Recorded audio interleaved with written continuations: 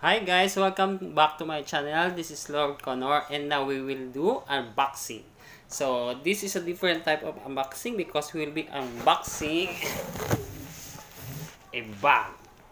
So this is a boardwalk bag. If you can see, this is a gift from a friend of mine. I called him Tatay, so thank you. This is not your ordinary bag kasi this is also my library. Yeah, you heard it right. This is my library and I'll show you what's inside. Okay, I'll just put it down here on my lap so you can see one by one as we open. It's kinda dusty pero kaya pa naman and I'll wash hands lang later. Don't forget to put alcohol. Okay, so let's start. So whatever I get inside now. First, I have here Chinkitans. Yan. How I made my first million in direct selling. Yan, in direct selling. For those people na hindi naniniwala sa direct selling, well, sabi ni Chinkitan, pwede ka maging milyonaryo dyan. So, yan. This is my first book. Second,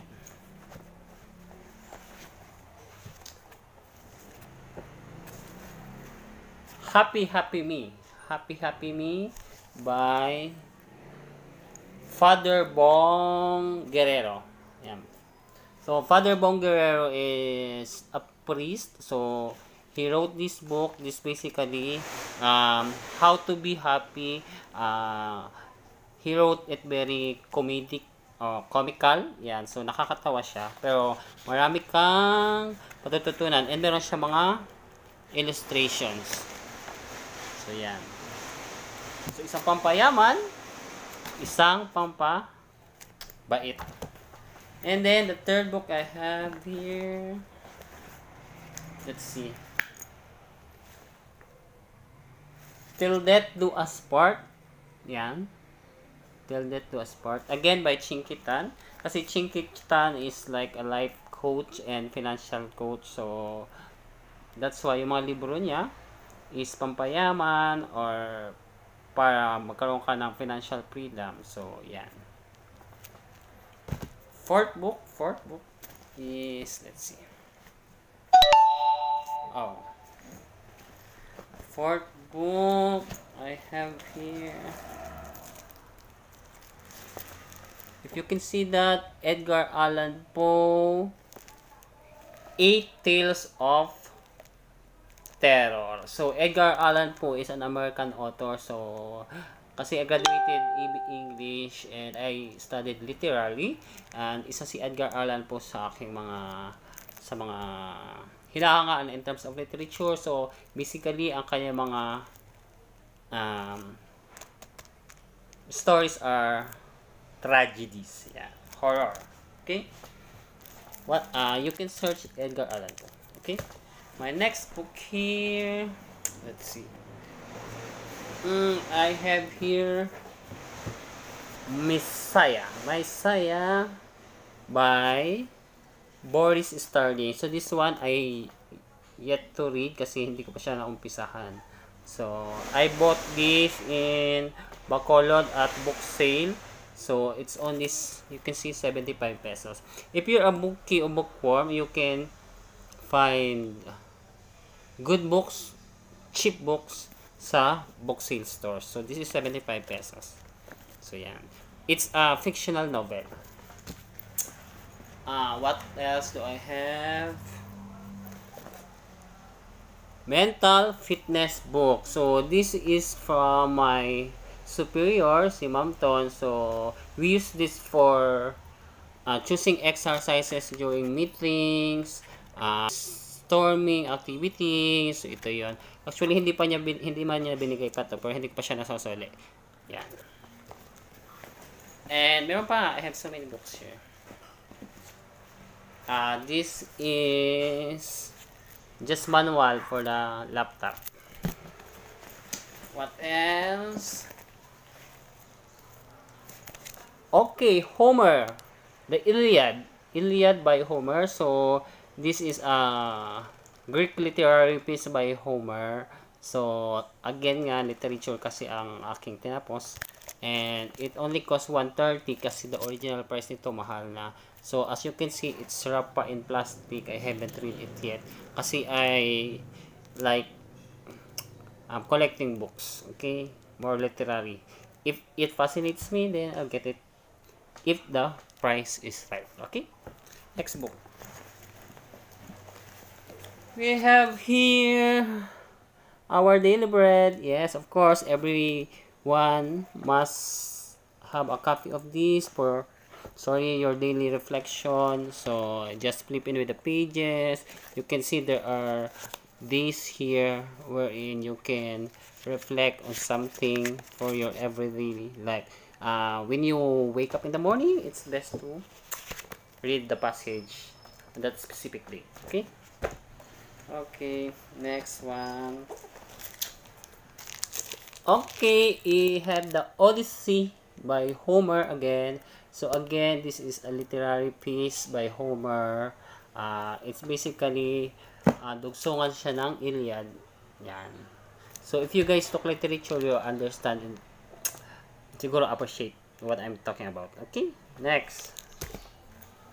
We have here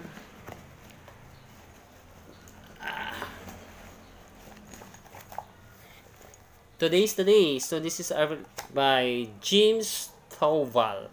So basically this is like your daily bread. Yan. It's like this. It's not another version pero this is, as you can read, the wisdom you need to succeed. So inspirational book. More books. Okay, what else here I got? So I have the tweets. So this is a children's book. Yeah, children's book because I consider myself a child by heart. So marami siyang illustrations, mga kwentong pambata. Okay? This is by Roald Dahl. So for those English children, they know the author. And I've got another one from Roald Dahl. This is George Marvelous Medicine. So again, this is a children literary piece. Okay, I've got more books. And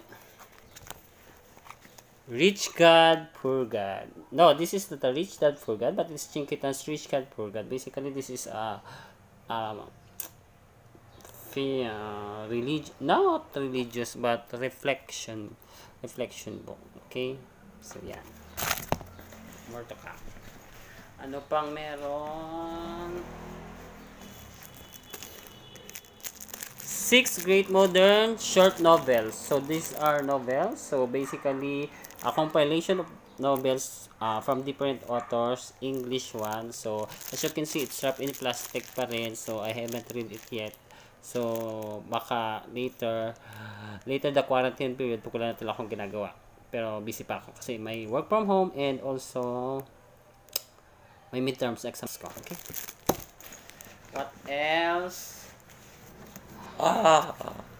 50 Shades of Grey by, of course, E.L. James. But what's different about this book is this is a translation in Filipino or Tagalog. So for those na nahihirapan mag-understand ng English, ito ang kunin nyo and maunawaan nyo lahat ng intimate scene doon. Hindi.